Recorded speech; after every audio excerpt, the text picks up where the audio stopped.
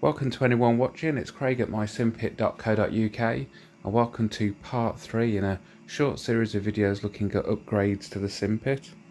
In this video I'll be looking to implement a utility light. Let's buckle up.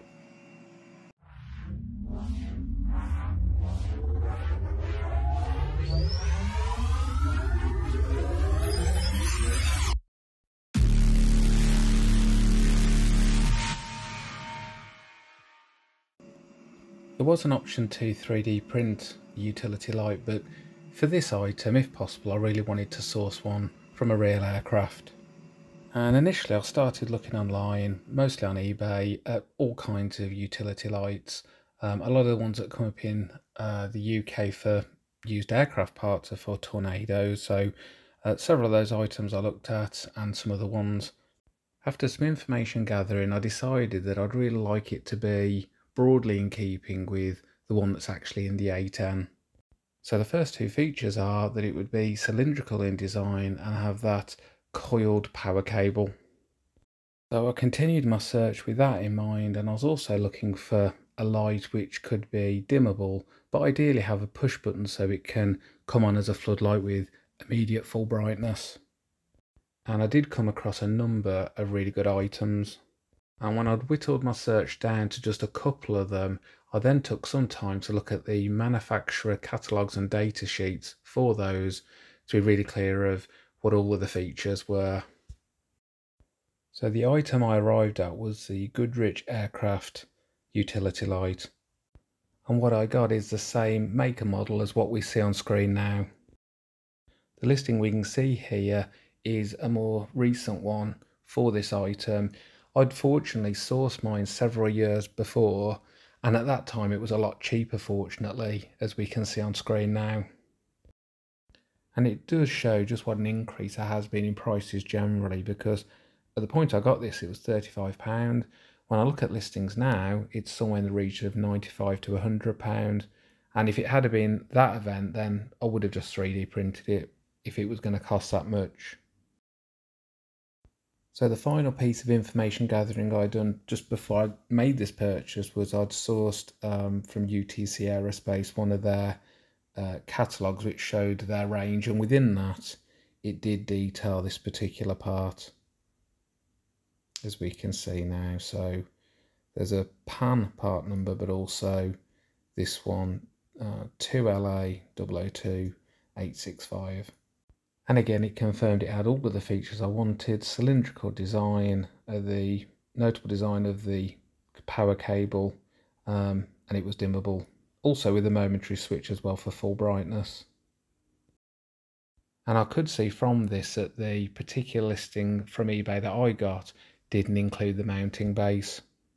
I did look at sourcing that item, and in this brochure it gave the particular part number, but the cost in locating it was often more than the actual lamp. So that particular part of it I do plan to 3D print. And here we have the utility light. So we'll just take a few moments to have a look at this.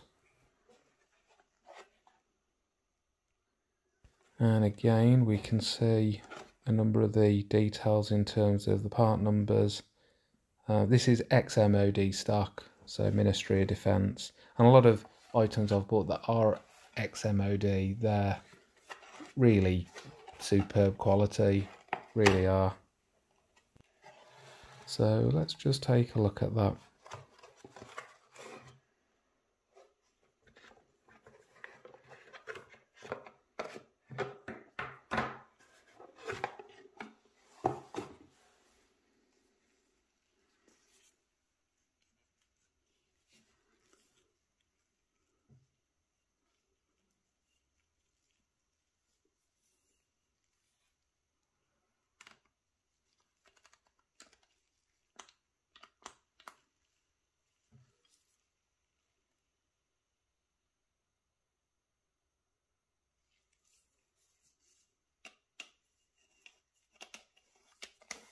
Feels like quality kit.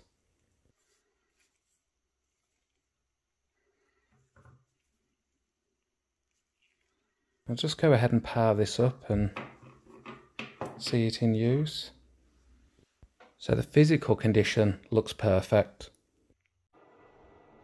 So in the test phase, I've hooked it up to the bench supply, dimmed the lights down, and let's have a look at it. Momentary push button, which comes on at full brightness. And then the dimmer function. And we can rotate this, and it then alters the way the light is cast between, let's just put that onto the wall, between a more of a spotlight and it being cast more broadly. And it seems to allow continual rotation, so it's not to one extreme and you have to then twist it the opposite way. You can just continually rotate this round. So yeah, really happy with that. That's definitely what I was looking for.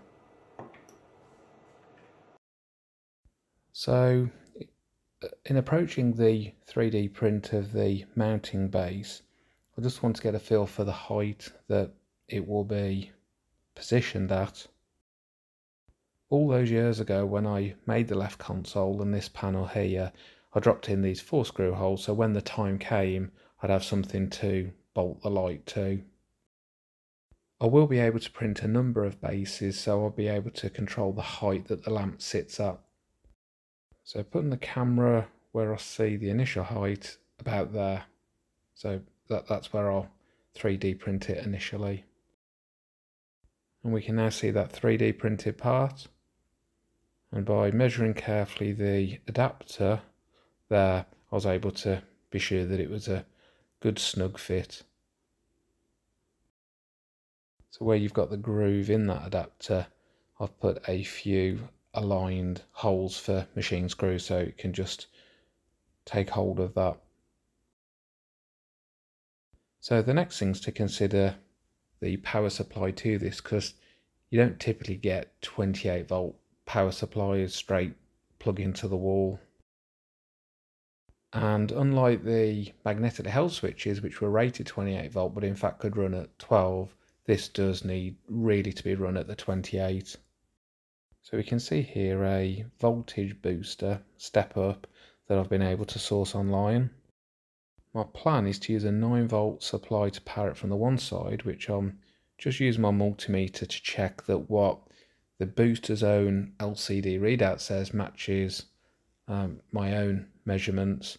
And then on the other side of it, as it shows there, 28 volts out, but I've put it as 28.06 because then via my double check of it puts it exactly at 28. Looks like it was just fractionally out. So I'll go ahead now and install this in place. First glance, looks good. Good bit of time it took to source apart, and at the point I'd done that, several years has passed, and it's really pleasing, particularly after having that item there waiting to install, to get to the point that I can do that as part of the phase 2 upgrades to the Simpit project.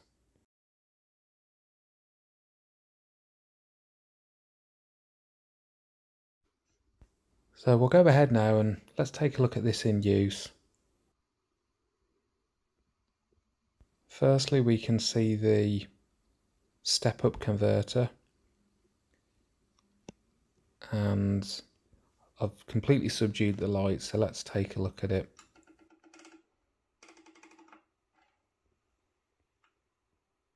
It's definitely effective in terms of the brightness allows it to illuminate everything. So it is really handy that you can alternate between a more focused spotlight and a flood of light.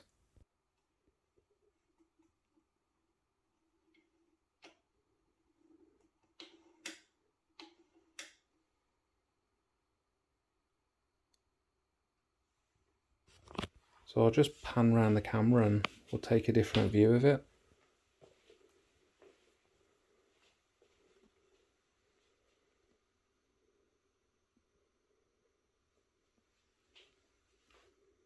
That's another upgrade completed. In the next video I'll be looking to upgrade the circuit breaker panel. Thanks for watching.